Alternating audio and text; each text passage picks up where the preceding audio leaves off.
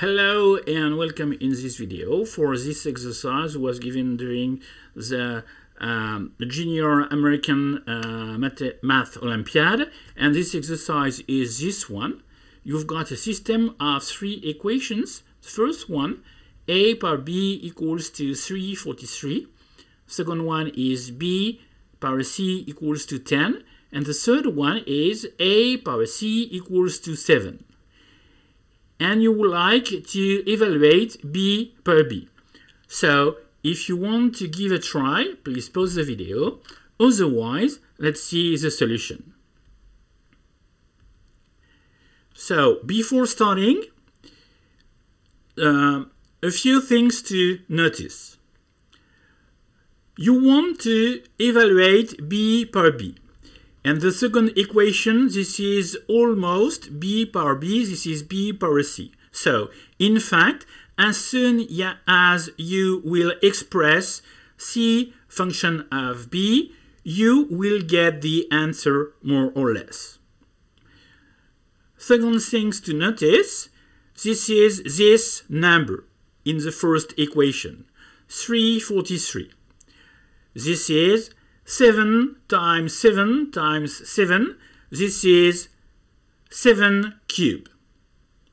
Then, if you look at the third equation, this is a power c equals to 7. So now, an idea is to cube both sides of these third equations. So you obtain a power c cube equals to 7 cube equals to 343 equals to a power b. So now, thanks to this power rule, a power m equals to a power m times n.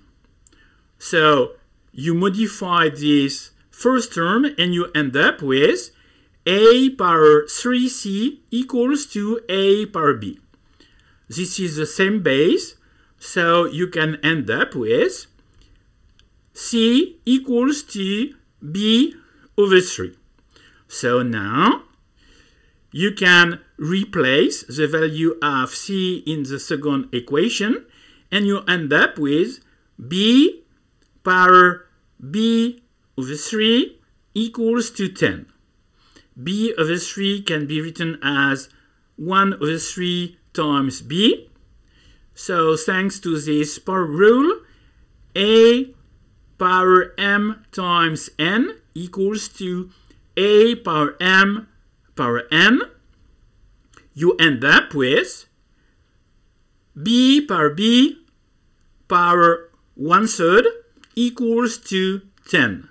So now you raise to the third power both sides of these equations and you obtain b power b equals to 10 cubed.